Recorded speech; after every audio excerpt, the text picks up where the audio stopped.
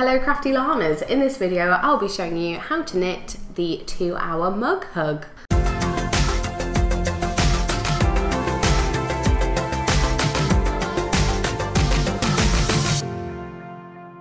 This is a pattern from Roxanne Yun from Zen Yarn Gardens Inc. It can be found on Ravelry and it's a free download that you can get without having to sign up for anything.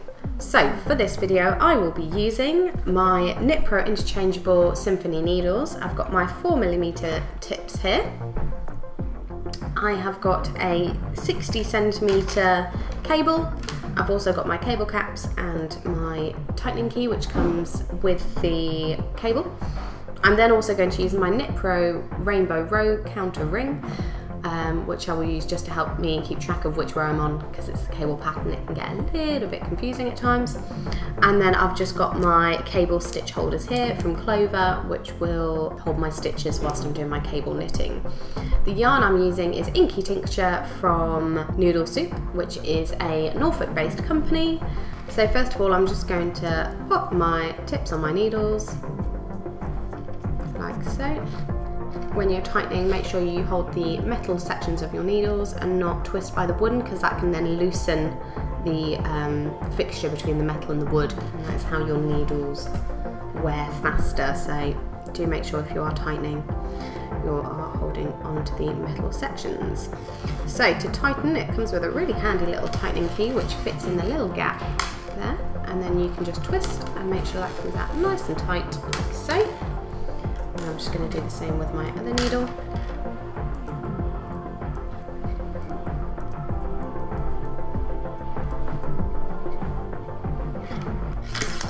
Just going to tighten that.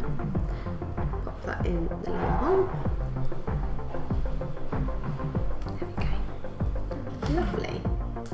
So this is the Knit Pro Rainbow Row Counter Ring. I've got the size 9, which is a 19mm diameter, which is the size there. So that just fits nicely on my thumb, with not too loosely, but also not too tightly that I can kind of still knit with it, because obviously mobility in your thumb is quite important when you're knitting. How this works is that you push in one side and then you twist, and then that will help you keep track of what row you're on.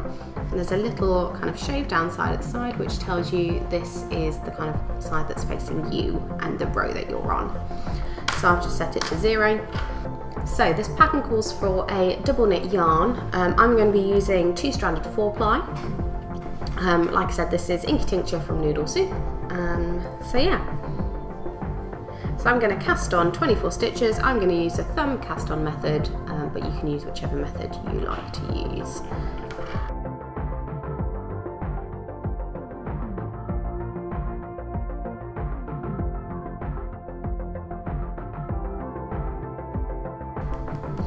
So now I've got my cast on 24 stitches, just like so. The advantage of doing the thumb cast on is that it just creates a really nice edging at the bottom. It's quite a tidy cast on method, but once again, completely up to you which ones you use. This is one that I've started using quite recently, and I just quite like it at the moment, so whatever takes your fancy. Row 1 is going to be your right side. You can mark your right side by using a stitch marker. Over time you'll just kind of learn which one's your right and your wrong side. It's always handy to make a note on your, if you've got like a little notebook or something, to say even rows or odd rows your right side. In this case, odd rows are going to be our right side. So we're going to start with knit 4. Before I get going, I am just going to give you a bit of a warning that I am a combination continental knitter. So the way I do things, it might look a little bit different to how you do them, but don't worry, just knit or purl as you would normally and it'll all come out the same. Also just trying to undo this knot in my yarn. Right, so your first row is knit 4, purl 4, knit 8, purl 4, knit 4. So here I've got my short tail and here I have my long tail of yarn. I'm going to knit 4 to begin with. I cast on really tightly, so this is going to be a bit of a squidge for me and a bit of a painful one at first. If you are quite a tight cast on, then yeah, join the club. So I have knitted 4, you then purl 4,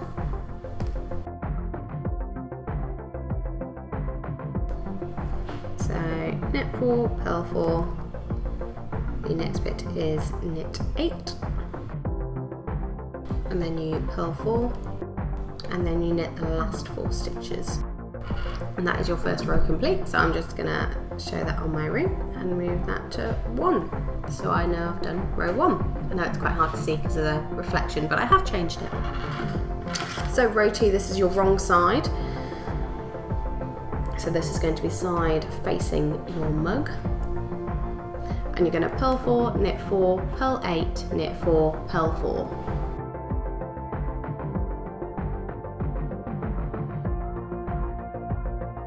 That is the end of your second row.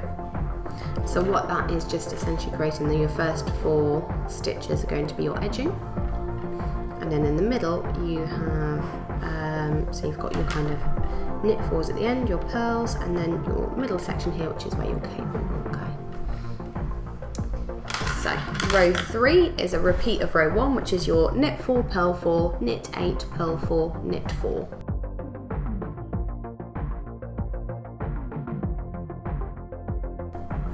That is the end of row 3. Row 4 is knit 8, purl 8, knit 8.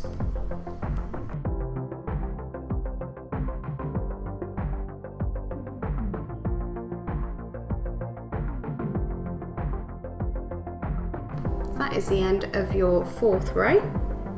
So we're now going to do row 5, which is a repeat of row 1, which means you knit 4, purl 4, knit 8, purl 4, knit 4.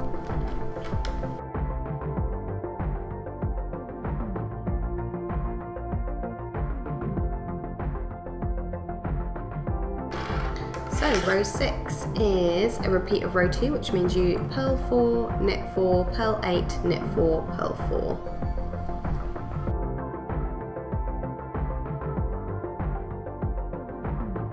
So we're now going to do row 7, which is a knit 4, purl 4, and then you're going to cable 8 front, purl 4, knit 4. So I'll show you what that means when I get to it. So you start by knitting 4, then purling 4. So I'm now at the bit where I need to cable. So I'm going to start by putting 4 stitches onto my cable needle. So I'm going to be using my small cable needle, like so. So all I do when I do this is I just slip the cable needle through the bottom, like that, just underneath my needle, because I find there's nice space underneath.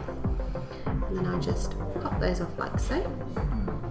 And then all you do is you rest them on that little ridge, like so.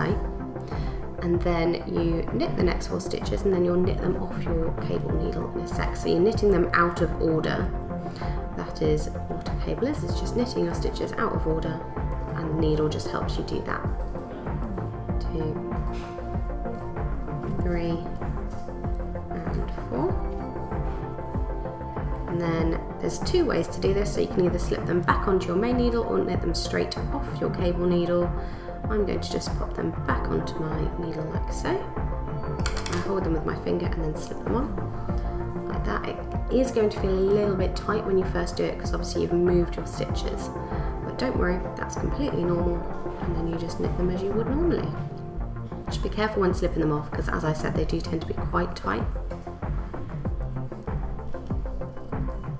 3 and 4. And that is your first bit of your cable. And I'll just finish this row and then I'll come back to you at the end to show you. So the next is purl 4 and then knit 4.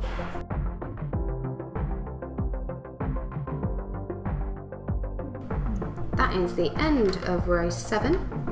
So what that is if I show you here, you can see these stitches are now just slanting towards the left, whilst these ones underneath kind of go under and come out towards the right. So your next row will really help kind of bring out that definition and make it just lie that little bit flatter, because at the moment it's just a little bit wonky. But that's completely normal, so don't worry. So row 8 is a repeat of row 4, which is knit 8, purl 8, knit 8. So I'm just going to go ahead and do that.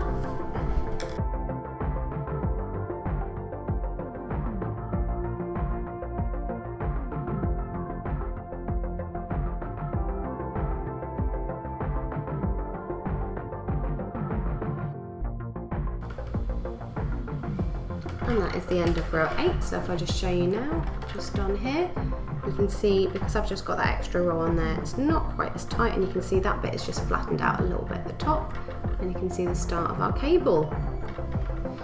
So the pattern then just repeats those 8 rows until it is long enough for your cup. So I'm just going to carry on with these 8 rows, and yeah, I will see you towards the end.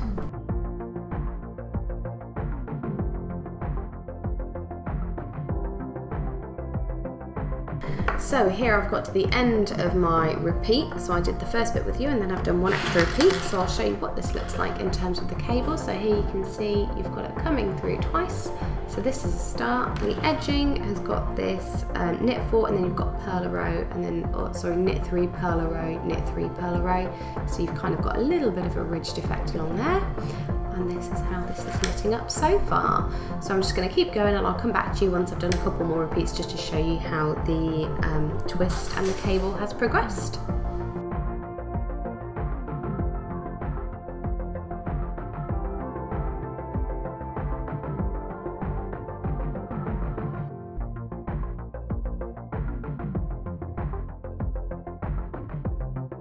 So I'm just coming back now. I've got one more repeat to do. At the moment I have 62 rows because I messed up a tiny bit in the middle, counting wise. So just here, I missed out a couple rows. So that's why I'm slightly off my rows. Ideally, I believe I should have 66 rows, I believe. But yeah, I went wrong, so don't do what I do. But either way, you can't really tell too much. I also missed a slight ridge here. I'll bring it up and show you. So I'm missing one of the ridges at the side here. But it's not too noticeable, and it's honestly, it's just a good little thing to do to kind of get used to cable knitting. Also shows you that not everything you knit will be perfect, and that's absolutely fine. So yeah, so I'm going to do the last repeat with you now, and then we will be good to go.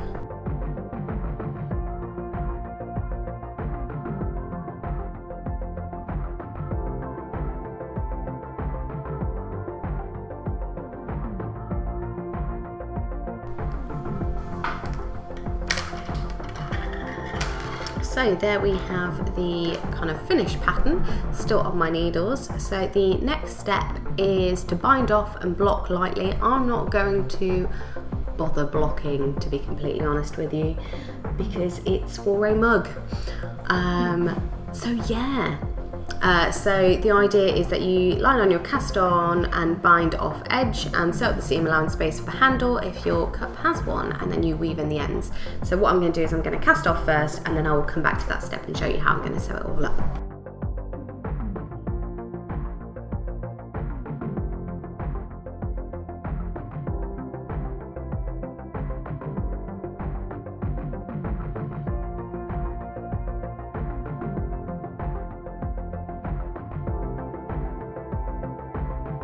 Right, that is the end of my bind off, so I'm just going to snip a nice long tail end, which then allows me to sew up without having to get any more yarn out. So I'm just going to leave more than enough, because there's nothing worse than realising you don't have enough. So I've got plenty there, and now I'm just going to pull that through.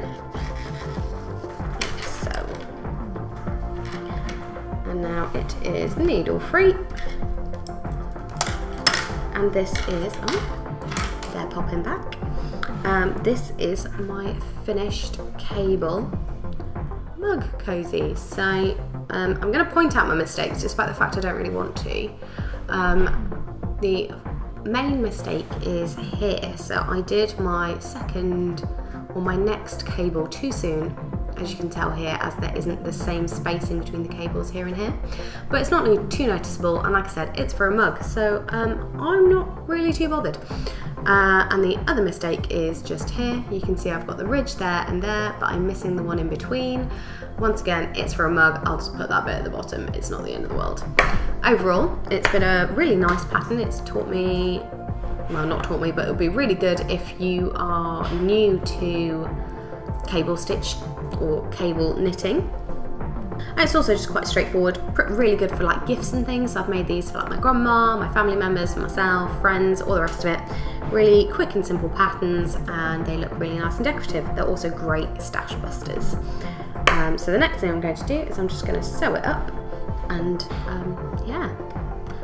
All I'm going to do is I'm just going to fit it around my mug and sew the top and the bottom bit. So I'll come back to you once that is all done. So this is my finished mug cozy project. As you can see, it's all finished, so I'm just going to pop it on my mug. It's nice and stretchy, so it just goes straight on, like so. And all I did for the sewing was I sewed up the 4 stitches at the end, on either side from the edging, to kind of leave the gap for the handle. If you want, you could also kind of put a button in a little buttonhole. I'm not too bothered. It's just a nice, quick and easy project. It's great for learning how to do cable knitting if you are interested. And yeah, it knits up nice and quickly. So here is everything that I've used. So I've got my Knit Pro Symfonie 4mm needles. I've then got my Clover darning needle set. I just used the largest needle of the 3, which is a nice chunky needle. I used my Knit Pro row counter ring, very handy, my cable needle, and of course my iconic HiyaHiya Europe unicorn scissors, and my trusty mug. So yeah, that is everything for today. If you enjoyed this video, please let me know by commenting below and liking it. We do have weekly videos, so please subscribe to my channel. Our social handle is Crafty Llama UK, so you find us on various platforms using that.